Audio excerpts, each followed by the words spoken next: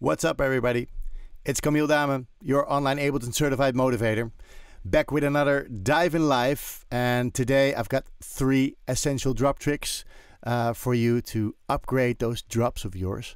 A drop's very important. Everybody in the club wants to feel it. And I've got 3 really interesting tricks. So let's check it out. We have Ableton here. So there is a track that I'm working on with my best friend Ari, and it's going to be released on a really cool label later this year, end of 2020. Hopefully 2021 is going to be better, but I'm happy I'm going to release this track together with my friend. And it sounds like this, and check out the break.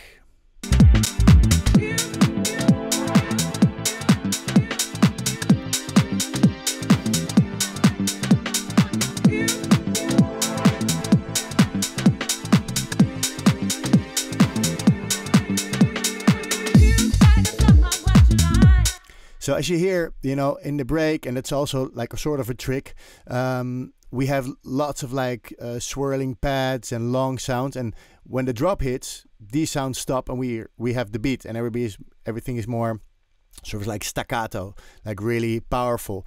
So longer sounds usually make the track a bit draggy, a bit slower.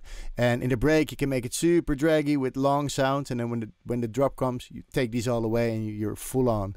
But there are 3 more cool tricks that you can use. And let's start with the first one. If I zoom in here, we have the master channel here, and this is all going to be on the master. So I take a utility and I drag it on the master. And with the utility, you can control volume, you can control the width, you can do all kinds of cool stuff, So let's take the gain, and in this break, we take the pencil, or the pencil, as you say, but they have it under the B, so I call it the pencil. You can make one mark here, and then you go to the beginning of the break, which is here, take away those dots. So it actually goes down like this. Now, how much do you want to take away? I've been doing this for years, and I really noticed the difference in the club. So I take like sort of 3 dB. It's hard to get there. So these days with Ableton Live 10, you can right-click the dot and say edit value, say -3 dB. There you go.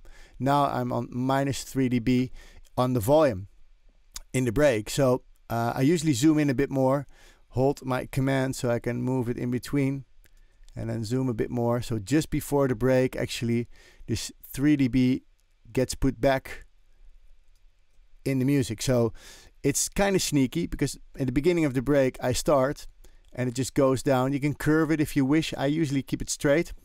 But this 3 dB, trust me, in the club works like crazy. 3 dB of gain in a club, if it's like 103 dB loud in a club, and you take it back to 100, and then when it's 103 again, that's quite a big difference. The louder it gets, the more you feel this pressure. So yeah, lots of DJs use this technique on their faders. They take down the volume faders a bit without you noticing, really taking out 3, maybe 4 dB, and then when the beat drops, they put it back in. And if you do it slowly, people don't even notice it's getting softer, but they do notice the drop. So let's check out what happens.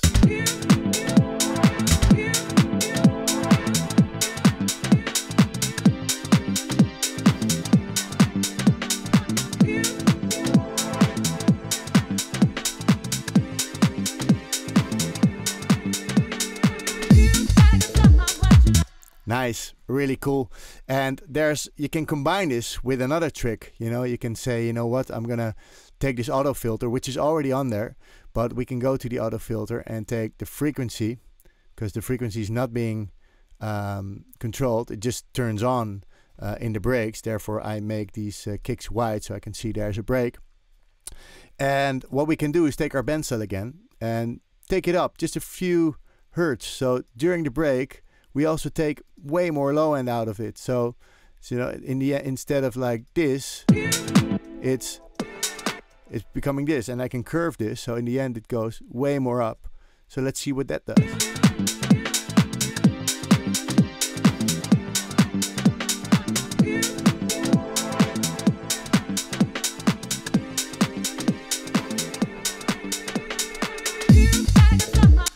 So because you're taking away more low end, when this low end comes in with the volume, you get an extra pressure on the dance floor, which is great. And then for the last trick, number 3, this is one that I actually picked up at Dance Fair.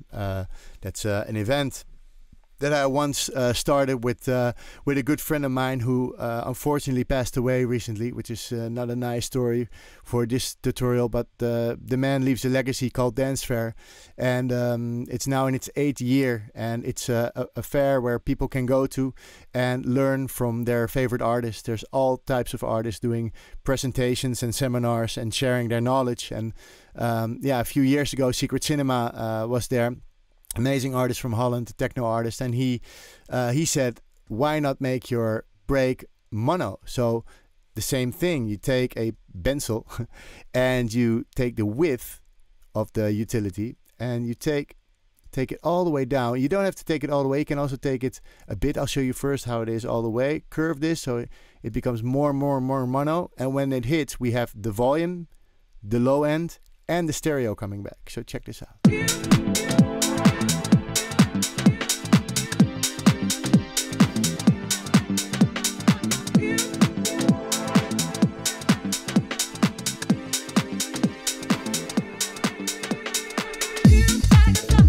There you go. And this is a bit much, so let's take it back. So it's not too mono, but it becomes super mono at some point. Maybe the filter, you need to maybe tweak it a bit. You know, maybe I take a bit too much off here. Let's take it back to this. And then, you know, you can tweak it till perfection. And this really works.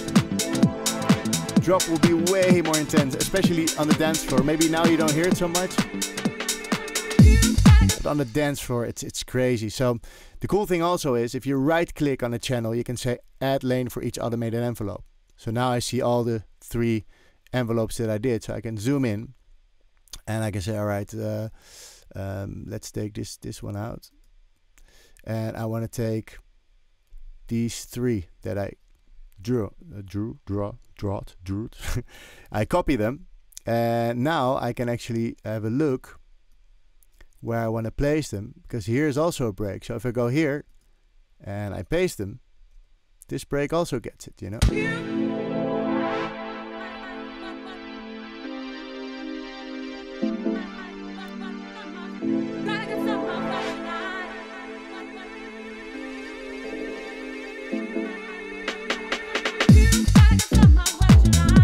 Cool. So yeah, these are the 3 essential drop tricks.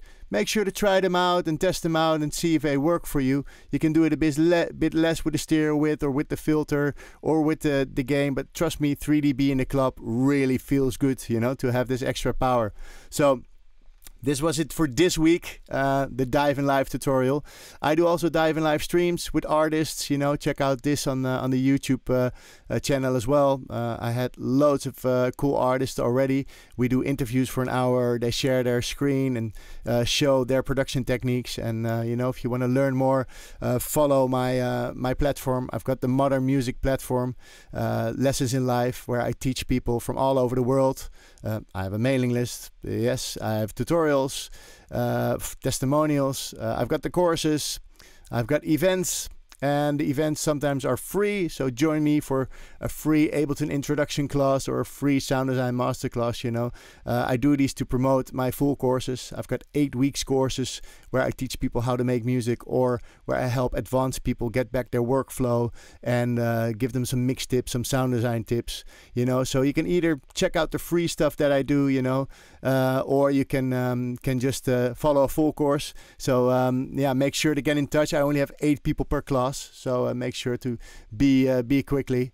I have time zones. I do Australia, America, Mexico, and Europe. So yeah, check it out. I hope you like what I do. And last but not least, I have a Gumroad page. That's gumroad.com/lessonsinlife, where you find free preset packs, free devices, and in the future you'll also get some sample packs. But I'm going to incorporate this in eventually on my website. But I need to do my best a bit more to make that happen. So maybe later I'll have a web shop as well. So for now, you can follow all the links.